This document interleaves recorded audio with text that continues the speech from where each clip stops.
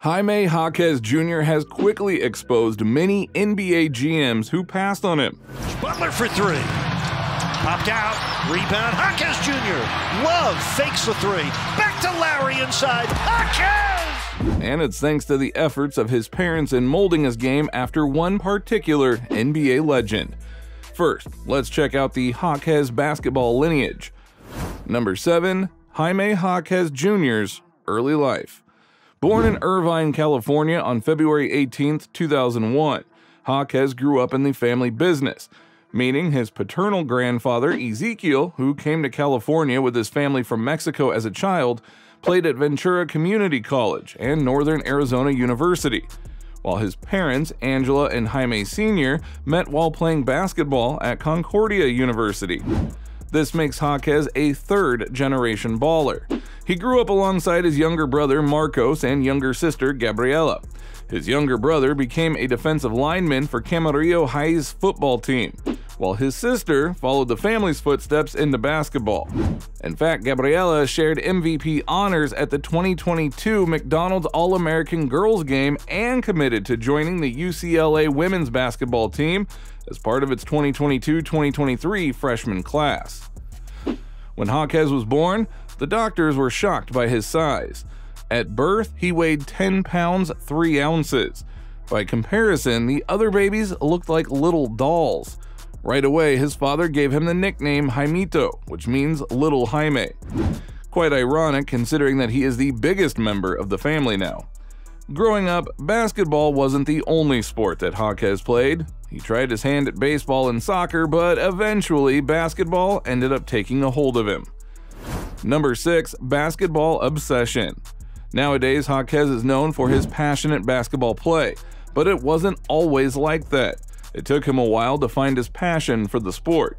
In fact, his father would aggressively coach him as a kid and even make him listen to Jay Bilas's audiobook on resilience, hoping that would stir something inside of Jaquez. His father understood how volatile and difficult it is to become a professional basketball player, so he wanted to do his best to make sure that his son was ready for all of the ups and downs. He did not spare Jaquez from the harsh critiques he might hear at higher levels. Even Jaquez's mother played a role in developing his mindset.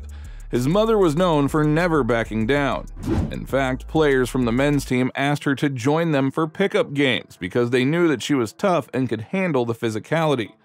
And sure enough, thanks to the combined effort of both parents, Jaquez began to come out of his shell and embrace the grit and grind that his parents were trying to instill in him. As a sophomore, Jaquez earned all Ventura County second-team honors, averaging 24.1 points, 10.9 rebounds, 2.2 assists, and 2.6 steals per game, despite missing 12 games with an ankle injury. But he had his breakout year as a senior. He averaged 31.7 points, 11.7 rebounds, 3.7 assists, and 2.1 steals per game, and helped the team finish 25-4 and win its first Coastal Canyon League title.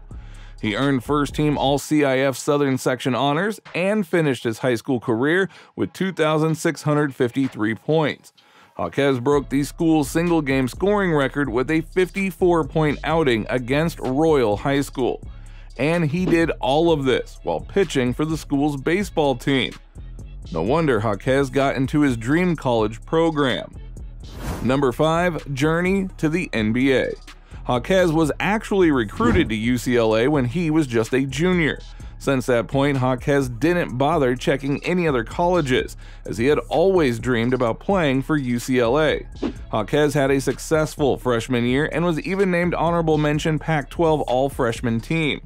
The highlight of his freshman year was when he hit the game-winning three-pointer with 0.6 seconds remaining in a 75-72 win over Arizona State.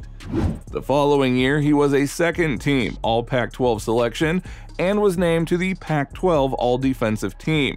He even helped his squad reach the Final Four, but UCLA eventually lost to Gonzaga.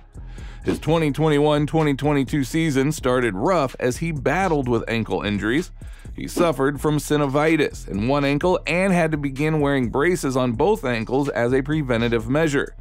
Despite the early setbacks, Jaquez persevered and was named the Pac-12 Player of the Year after averaging 28.5 points on 64% shooting, along with 7.5 rebounds as the Bruins clinched the number 2 seed in the Pac-12 tournament.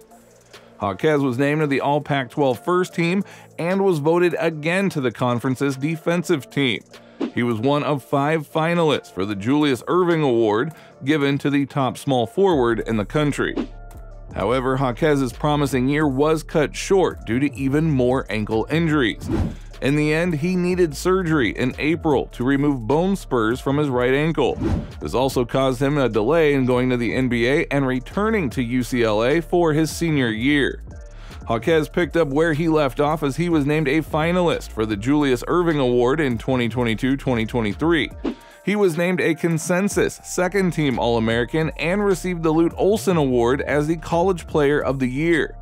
Jaquez was voted the Pac-12 Player of the Year, becoming the first Bruin to win since Kevin Love in 2008, and the first UCLA senior to capture the award since Ed O'Banion in 1995. He ended his career ranked 8th in UCLA history in career scoring, 1,802 points and 178 career steals, and 9th in total games played, 134.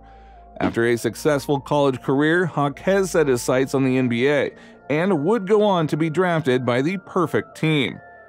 Number 4. NBA career. The draft process for Jaquez was a tricky one. In terms of talent, many believed he could be a lottery pick, but due to his age, Jaquez ended up slipping to the 18th spot. But still, he would be the only Pac-12 player selected in the first round as the Miami Heat picked him up. Although he went later than he expected, the Heat culture would end up being a perfect match for someone like Jaquez. Just before the Heat picked him, the LA Lakers passed on Jaquez, which he saw as a blessing. Jaquez has stated that he was glad that the Lakers didn't pick him, otherwise he would have ended up spending the majority of his basketball career in Southern California. But with the Heat, he had a chance to travel and live in a different place. Miami Heat is known for discovering diamonds in the rough, and that is exactly what Jaquez was. He was a player ready to contribute to a winning team, and that's what he has shown so far with being named the Eastern Conference Rookie of the Month for games played in October-November. And when the lights were the brightest and everyone tuned in on Christmas Day to watch the Heat take on the Sixers, it was Jaquez who shined the brightest. He dropped his season high of 31 points on Philly and led the Heat, who were without their star Jimmy Butler, to a win. Before the draft, everyone talked about Wemby, Scoot, and Brandon Miller. Although Wemby has proven to be generational, Jaquez's elite play on a contending team could not be ignored, and he was rewarded for his efforts by moving all the way up to the 3rd spot on the official NBA rookie ladder, behind Wemby and Chet Holmgren. Not too shabby for an 18th overall pick.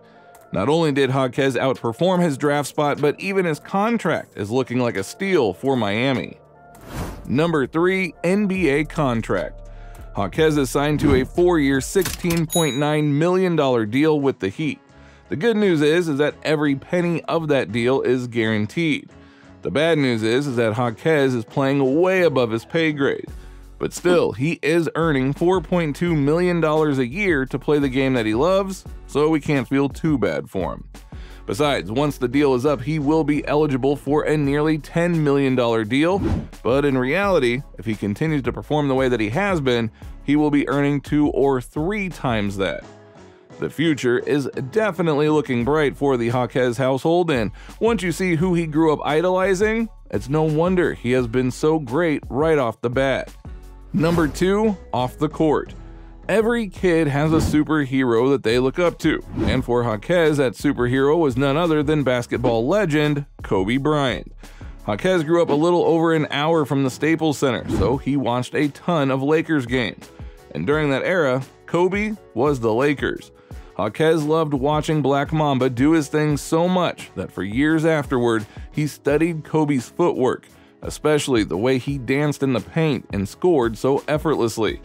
All that studying has paid off as Jaquez has pulled off Kobe-esque moves in the paint against top-tier NBA talent. When he isn't working on his game, Jaquez spends his time on social media. His Twitter has over 20,000 followers, while his Instagram has nearly 315,000. He occasionally posts about his endorsement deals with Hotel.com and the Jordan brand. Speaking of endorsements, let's take a look at Jaquez's net worth. Number 1, his net worth. Now, Jaquez is on a nearly $17 million deal in the NBA, but a lot of that money will end up going to taxes, unfortunately, but hey, that is how the cookie crumbles. However, the brand deals with the Jordan brand and Hotel.com will come in handy, but we don't know how much he's earning with those endorsements. But one thing Jaquez has going for him is fanfare. He has quickly become one of the best young players in the game, and his following has increased thanks to that. So he is sure to turn that following into cheddar and add to his net worth. But for now, we would estimate that his net worth is somewhere around the $5 million mark, as he is only in the first year of his deal.